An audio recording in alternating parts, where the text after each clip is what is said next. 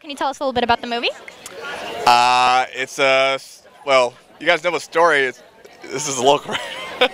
I'm assuming it's about a dolphin, right? And her lost tail, and a prosthetic tail is built for her, for a character. It was a storyline we found got the life rights to a dolphin, had to create a storyline, and it was always, the inspiring part of it was how it touched kids with lost limbs and vets who lost their arms and legs in the war. So that was always an angle I always pursued the story, and made it very interesting and more depth to it than your typical boy in his blank animal movie.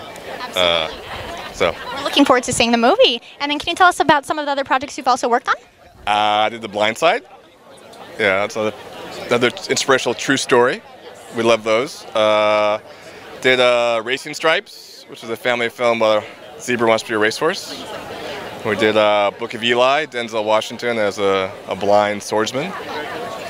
And Insomnia, Al Pacino, Robin Williams. So, been a lot of cool things. Very nice. Thank you so much. Thank you.